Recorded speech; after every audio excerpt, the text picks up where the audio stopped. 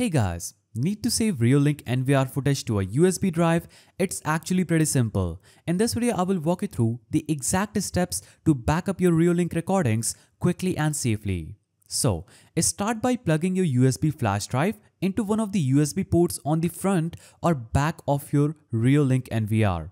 Make sure that the USB drive has enough free space for the footage you plan to back up. Now, on your NVR monitor, right-click to open the main menu. Then navigate to the Playback section or Backup section, depending on your NVR model. This is where you can search and export recorded videos.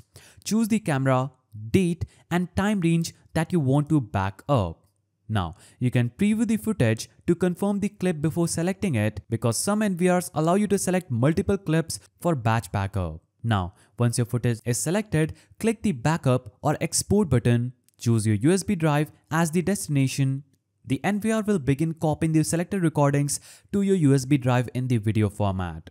Now, depending on the file size, the backup process might take a few minutes.